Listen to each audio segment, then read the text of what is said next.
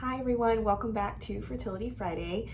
I've been getting a lot of questions on how to know if I'm ovulating. So I thought in this video, we talk about methods to check ovulation. A normal menstrual cycle, referring to the interval of time from one menses to the next menses, usually ranges 21 to 35 days. Cycles in this interval strongly suggest ovulation, and a cycle that falls outside of this interval strongly suggests ovulation dysfunction. Having regular menstrual cycles and regular ovulation is important because a pregnancy cannot occur without ovulation or the release of the egg. It's important to understand how the normal menstrual cycle works and the timing of the fertile window when trying to conceive on your own. Please review video number 3, How to Maximize Trying to Conceive on Your Own, and video number 13, The Menstrual Cycle, for more information on this. In this video, we'll focus on what methods of testing for ovulation exist. There are overall 6 methods. The first is menstrual history. An important point is that if cycles are irregular, there's no need for further testing for ovulation. You can assume ovulation is not occurring. The second test is basal body temperature. Basal body temperature is checked each morning, and this correlates with the progesterone level. Basal body temperature will increase when there's a rise in progesterone after ovulation.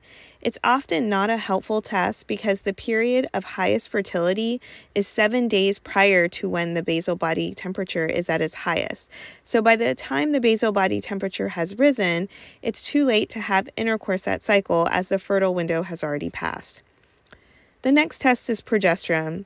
This is a simple, objective, reliable way to test for ovulation if appropriately timed.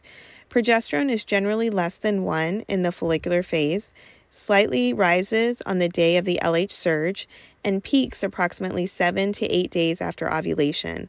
A level over 3 implies ovulation has occurred. The timing of when it's checked is very important. It should be drawn in the middle of the luteal phase when progesterone is expected to be at its peak, which is 7 days prior to when the next period is expected to occur. The day it should be checked will vary patient to patient depending on the patient's cycle length. For example, if a patient has a 28-day cycle, it should be checked on cycle day 21, which is 28 minus 7. If a patient has a 35-day cycle, it should be checked on cycle day 28, or 35 minus 7. Checking at the wrong time can result in not catching the progesterone when it's at its highest and misinterpreting the information. Progesterone is pulsatile and can vary during the luteal phase, so the higher the progesterone level does not define the quality of ovulation or the quality of the luteal phase. Similar to the basal body temperature, the period of highest fertility is 7 days prior to when the progesterone is checked, so it's less helpful to time intercourse. This test is simply to document ovulation occurred that cycle. The next test is the Ovulation Predictor Kit. This will detect when the LH surge has occurred, and it generally occurs 14 to 26 hours prior to ovulation. The test is best performed between the hours of 4 p.m. and 10 p.m. because the LH surge begins to rise in the early morning hours, and it takes time for it to show up in the urine. These are helpful if a patient cannot have frequent intercourse during the fertile window and need to schedule intercourse on a certain day. The best day to have intercourse is on the day the ovulation predictor kit is positive and the following day. The next test is the endometrial biopsy. This was previously done as a test for ovulation based on the progesterone effect on the pathology characteristics of the uterine lining. This test was proven invalid and is no longer recommended. The last test is a transvaginal ultrasound. This will provide more direct information on the growth of the follicle during the cycle and is most useful during fertility treatments.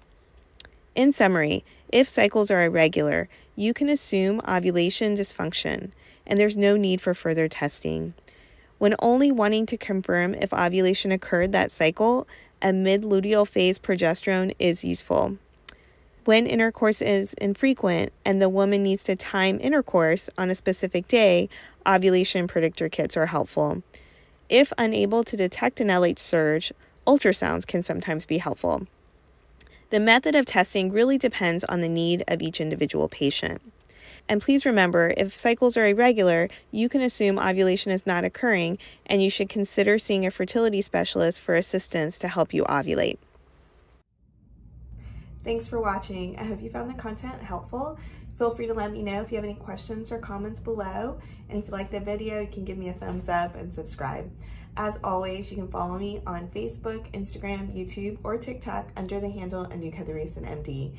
Thanks again and see you next time.